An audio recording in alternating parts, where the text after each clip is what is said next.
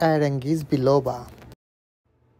This small size hot to warm growing epiphytic is from tropical western and central Africa in forests, woodland, as well as on cultivated crops such as coffee and cocoa to elevation of 700 meters. This species requires high humidity and can be grown in a pot with a bark mix or mounted on cork or tree fern and provided moderate shade. This blooms in the spring and summer on lily-scented long-lived small white flowers.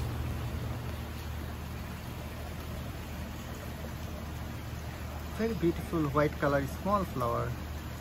Very beautiful, so pretty.